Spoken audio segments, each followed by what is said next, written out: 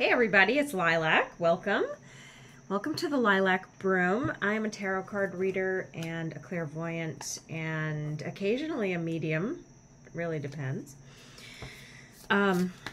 So I'm going to make a video today, and I did not do my makeup or anything like that, so you get me very natural today. I was working from home and I forgot that I needed to comp myself some time, and it was already arranged for me to do so. So I overworked by like 45 minutes. Anybody who knows me knows I am a workaholic regardless, so this is should not be surprising to anybody. My eyes are so itchy because little known fact, I'm allergic to cats, and they've been all over me. And I've been rubbing my eyes, so yeah, no makeup, itchy allergy face, clueless at work. Yep, but I am your trusted advisor in spiritual matters, and I listen to a lot of tarot readers. And I just want to say that today I just hit the wall, and I was like, I'm sick of listening to them. I'm sick of listening to what they have to say. They don't even tell me anything of any value, and I got shit going on in my life. I need to know the answer to stuff. And then I was like, you know what? Oops. I was like, I know the answer to stuff. So I'm going to just do the readings. And so it's just as much for you as it is for me, but let's get on with it, shall we? Today's September 18th. Today is a Thursday. No, I'm sorry, a Wednesday. I'm really rushing this week along. There's an energy of fast forward motion. The reason for that is we've come out of Mercury being retrograded, so now Mercury is direct. Last night the full moon? Yeah, the 17th. And today's the 18th. So last night we had a very full moon. Now, somebody, I can't remember who it was, some ignorant friend of mine. Oh, I remember who it was. She's probably not watching my videos. But anyway, she lives in my building, I'll say that. So some of you might know who I'm talking about. But she was just like, well, mostly full. And I was like, no, it's not. Like, I'm not going to argue with you, but no, it was not mostly full. It was a completely full moon last night. It was beautiful. Some people might call it a harvest moon. So it was gorgeous and spooky, you know, and it's so obvious to me that autumn is going to descend upon us here in Rhode Island and New England pretty quick.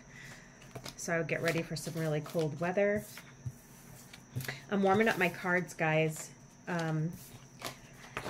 I'm also channeling as I do that. So yes, I've chosen to do that just on the video. And when I watch other people who do that, it does annoy me. Yeah, I'm not gonna lie, it does. But it's part of my process. I need to do it.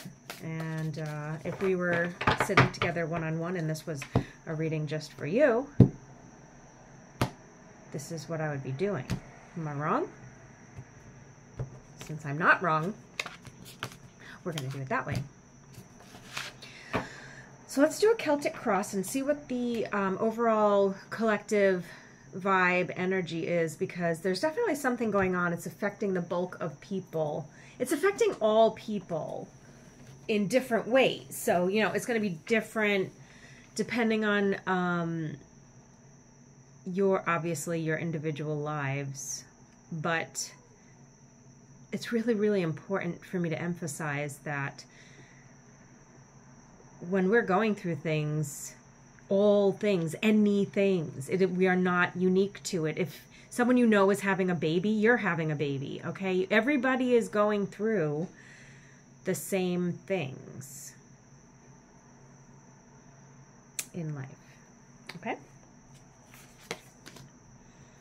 First card out, 6 of Pentacles in reverse. No other card aside from maybe the Hanged Man or possibly the Wheel of Fortune in a tarot deck means an imbalance of justice as much as this card, okay? So this is the card upright. It came out in reverse. All right. It's not a traditional version of the Six of Pentacles. This deck is the Wild Unknown Tarot. It's a great deck. Lots of beautiful animal pictures in it. So this one's interesting because there are no animals. It just really gives you the feeling of like prosperity growing from the buds of the branch. Like basically, when I look at this card, I think about the hospital system I work for. I think about the interconnectedness of the system itself. I think about the fact that some leaves look like they're already fully developed, healthy, and doing what they're supposed to be doing, which is photosynthesizing light, feeding the plant, letting it grow. It sounds like there are certain parts of an organization or family unit or circle that are established and they're doing their usual things. But some areas within this organization or family are clearly doing better because they're producing these pentacles, right? They're making money. But in the grand scheme of things, this is still only one plant, okay? And the plant is as beautiful or not beautiful, as healthy or not healthy as all other parts of the plant as a whole. Because if you see a plant and it's got some browned leaves or unhealthy pieces and nobody has come along and pruned it, you will have a perception that the plant may not be healthy. You will. You absolutely will. If you know things on a deeper level about plants, you'll probably say, oh, that plant just needs to be pruned a little bit. But at a glance, it just doesn't look like it's balanced. And that's what we're dealing with here. Challenge is the Magician. The Magician definitely makes me think of Mercury in its fast motion, in its quick actions. It's also making me think of Aries energy, which is a fire sign. That's the baby fire sign in the zodiac. Actually, Aries are the babies of the zodiac. So if you are an Aries person, you may be really particularly struggling with this energy. It's like you're doing everything you can. Whoever this reading's going to be applicable to, you're doing everything you can to better an organization's status, or perhaps your family, or what, you know, apply it where it fits. But I'm going to say organization because that's what came to me with that plant. You're doing everything that you can. And I have to say too, you're looking really good as you do it. But what's working against you is more of a universal situation, and that can't be circumnavigated. It's like you have to go through it to get through it, whatever it brings, okay? In the past, you've got the Hermit. Is it, you know, and then in the more recent past, a reversal of justice. People are afraid to fill the shoes that they are in already, that they're being asked to fill, because in the past maybe they were shy or withdrawn, or perhaps just not, they were not the front and center person. Maybe someone else was doing that. And then more recently, perhaps they just didn't pick up any momentum. They didn't pick up positive energy. They didn't pick up even static energy to help them get where they're going. But look at this card for your outcome. Six of Wands. I love that. I fucking love that. And I'm going to tell you why. In the traditional tarot, it has a connection to the Six of Pentacles, right? The Six of Pentacles and the Six of Wands are two extremely significant cards, and I'm going to tell you why. In the general tarot, as soon as I see the Six of Pentacles, I think somebody has plenty and somebody has not enough. And when the two combine, they balance each other out. It's a card of balance. Balance is not being found currently. But the outcome of the whole thing, The fact that you were always a little wallflower, you shied away from the leadership role, you shied away from the spotlight for whatever reason, and then when you came out a little bit, there was no immediate success, right? But here we have the card of victory. That's what this card is in traditional tarot. The Six of Wands is victory.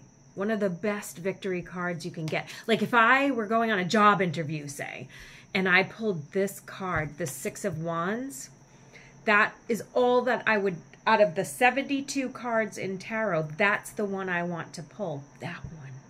Because it just tells me everything is gonna go well. Everything's gonna go well. You know, success is assured. How?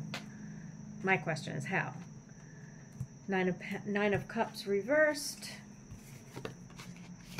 Innermost thoughts and feelings are the Mother of Wands, which is the Queen of Wands reversed. Externally, you've got the Devil influencing. Hopes and fears are the Seven of Swords. There's a lot of fear. Outcome is the Three of Cups and the High Priestess, although in reverse. What I see happening is a time of revolution, individual revolution in ourselves. And it's time to embrace that because all signs are pointing to a positive outcome for anybody pursuing something that they,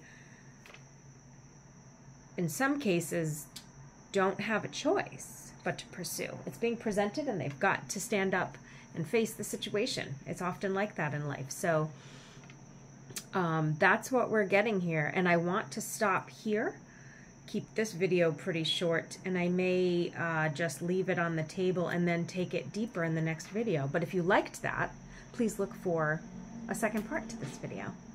And thanks for coming. Thanks for stopping by. Namaste.